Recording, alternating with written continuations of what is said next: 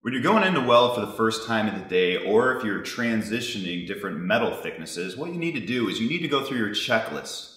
What your checklist is going through the machine and making sure all of your elements of welding are set correctly for the thickness of the material. Start from the very back of your machine and work toward the workpiece or the work table. First and foremost, you want to start with your gas. Turn your primary valve on. Now, the next thing you need to do is turn the machine on.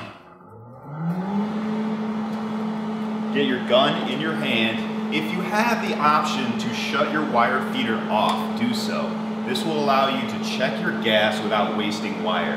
Now all you have to do is hold this away from your work clamp and then just check and make sure you're at the right cubic feet per hour for your flow regulator. Using the flow adjustment dial, all we have to do is hold down the trigger and take it up to whatever you need. We're going to be doing 16 gauge, so I'm going to set it right around 26 to 28 CFH. Okay?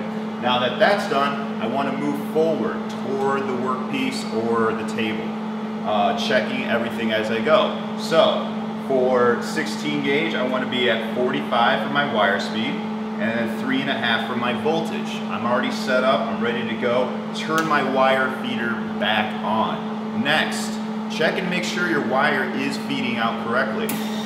It is.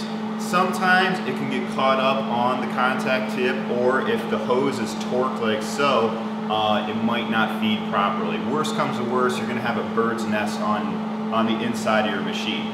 After that, go ahead and snip your wire. Put that in the holder, and never forget the work clamp. If you don't have the work clamp down, you can't create that circuit creating your arc.